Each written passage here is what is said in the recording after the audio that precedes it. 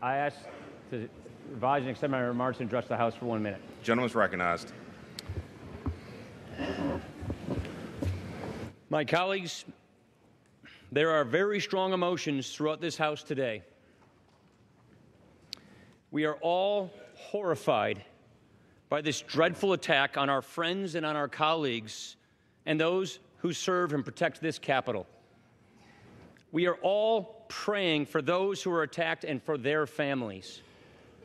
Steve Scalise, Zachary Barth, Matt Micah, Special Agent David Bailey, Special Agent Crystal Griner. We are all giving our thoughts to those currently being treated for their injuries at this moment. And we are united. We are united in our shock. We are united in our anguish. An attack on one of us is an attack on all of us.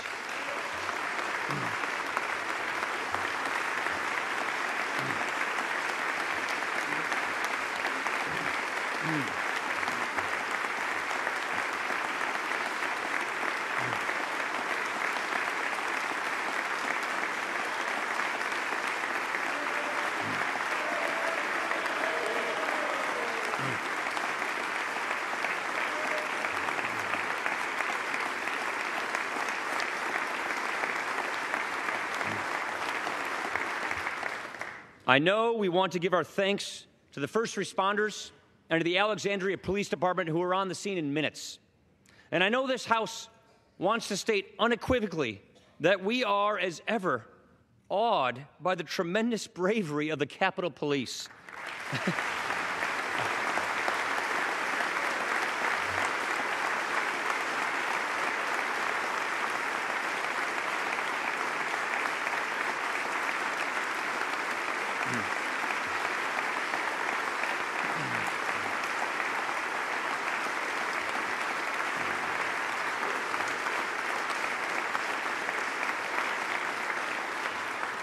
I spoke with Special Agent Bailey and Special Agent Griner this morning. One was being treated and one was about to go into surgery. I expressed our profound gratitude to them. It is clear to me, based on various eyewitness accounts, that without these two heroes, Agent Bailey and Agent Griner, many lives would have been lost.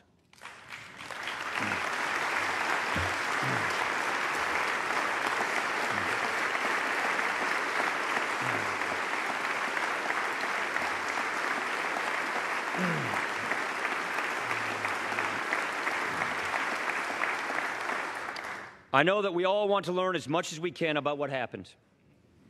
We just all received a briefing from the Sergeant of Arms. I have complete confidence in the investigation that's being conducted by the Capitol Police, the FBI, who are also working with local law enforcement. I know we want to extend our gratitude for the outpouring of support that we've received from throughout the Capitol and from throughout the country. And now, knowing Steve Scalise, as we all do, he is likely really frustrated that he's not going to be able to play in the baseball game. I also know that Steve wants all of us to commend the bravery of those who came to the aid of the wounded. In the coming days, we will hear their stories, and we will have the chance to hold up their heroism. My colleagues, there are so many memories from this day that we will want to forget, and there are so many images that we will not want to see again. But there is one image in particular that this House should keep, and that is a photo I saw this morning of our Democratic colleagues gathered in prayer this morning after hearing the news. You know, every day we come here to test and to challenge each other. We feel so deeply about the things that we fight for and the things that we believe in. At times, our emotions can clearly get the best of us. We're all imperfect. But we do not shed our humanity when we enter this chamber. For all the noise and all the fury, we are one family. These were our brothers and sisters in the line of fire. These were our brothers and sisters who ran into danger and saved countless lives. So before this House returns to its business, let's just slow down and reflect to think about how we're all being tested right now, because we are being tested right now. I ask each of you to join me to resolve to come together, to lift each other up, and to show the country, to show the world that we are one house, the people's house, united in our humanity. It is that humanity which will win the day, and it always will. God bless. I yield.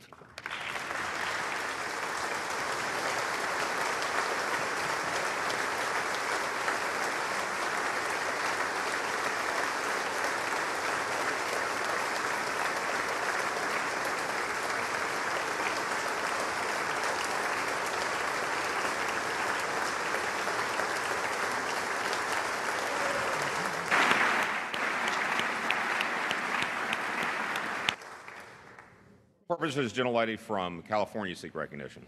Mr. Speaker, I rise to join the distinguished speaker in paying tribute to the brave men and women of the Capitol Police Force, and also in sadness for the assault that was made on our colleagues and members of the staff. To my colleagues, you're going to hear me say something you've never heard me say before. I identify myself with the remarks of the speaker. They're beautiful remarks, Mr. Speaker. Thank you so much. For the sentiments that they represent, thank you so much.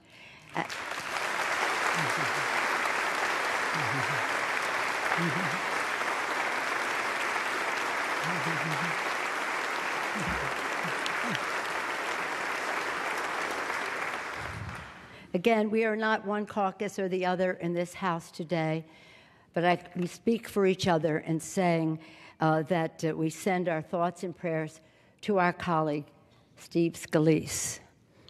Personally, we have our Italian-American connection, so as soon as I heard his name, I was filled with concern, as I would be for anyone here, but we have that special connection, so our hopes and prayers. And I said to the Speaker, I'll be asking you every 5 minutes, how is Steve coming along? And also for Zach Barth in Congressman Roger Williams' office, Matt Mika, who was a former staffer, and of course, as the Speaker acknowledged, Crystal Griner and David Bailey. And acknowledging their sacrifice and how fortunate we all were that they were on the scene, because other lives would have probably been lost, I want us to remember that every single day, the Capitol Police protects all of us, takes risk for us. And while a day like this is a time when we can focus on it, so sadly, it doesn't mean that other days aren't as challenging. And I especially want to call attention to Detective John Gibson and Officer Jacob Chestnut, who almost 19 years ago, 1988 it was, in July, lost their lives protecting the Congress, the Capitol. And not just the members of Congress, the staff, the press, and our visitors, people who come to see this Capitol, this great edifice to democracy known throughout the world. So they are protecting a great deal. And it is an attraction. And that makes it all the more risky. You may not know this, my colleagues, but every time I pray, which is very frequently, and certainly every Sunday, I pray for all of you together. In the earlier years, I used to pray for your happiness, for the fact that we would, working together, heed the words of President Kennedy in the closing of his inaugural address when he said, "May God's work must truly be our own." How do we view what God's will is for us? How do we come together to give confidence to the American people that, as our founders intended, we would have our disagreements and we would debate them and we would have confidence in our beliefs and humility to listen to others? But in more recent years, I have been praying not only for that, but for our safety. As I, above anyone in here, and I can say that quite clearly, have been probably the target of more, I'm the political target and therefore the target of more threats than anyone, perhaps other than the President of the United States, Barack Obama. And so I prayed for Barack Obama. And now I continue to pray for him. And I pray for Donald Trump, that his presidency will be successful and that his family will be safe. Because it is about family. We are called for a purpose to this body. It's a great thing. And we know what it means to each of us to serve, and we recognize that in others. And we also recognize that you have your constituents, we have ours, and we respect you and your constituents who sent you here, all worthy of respect. But we do have our differences. And so I pray, my prayer is that we can resolve our differences in a way that furthers the preamble to the Constitution, takes us closer to e pluribus unum. And today, again, it's in the family. It's an injury in the family for the staff and for our colleague and for his leadership. As I mentioned just a minute ago in the Fuller thing, sports are a wonderful thing in our country. Probably one of the most unified. I think the arts, we like to say music or plays or whatever, but sports really bring us together in our cities. You see people who have the biggest differences of opinion on politics, and yet when their team is on the field, people come together. People come together. So when this team was on the field practicing with such camaraderie and such brotherhood, I don't know if you have any sisters on your team. We have two on our team. For this person to take this action was so cowardly. So cowardly. We'll learn more about motivation and the rest of that. But it seems particularly sad, although any violent death, of course, is sad, but particularly sad that at a time when people want us to come together and we're prepared to come together tomorrow night, that this assault would be made. But we cannot let that be a victory for the assailant or anyone who would think that way. So tomorrow we'll go out on the field, we'll root for our team, we want everyone to do his or her very best, and we will use this occasion as one that brings us together and not separates us further.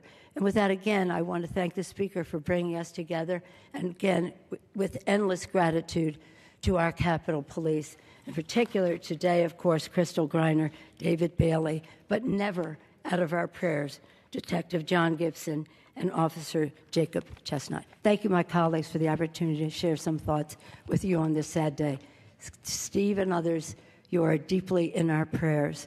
We count the minutes until you return. Please convey that to him, Mr. Speaker. Thank you all.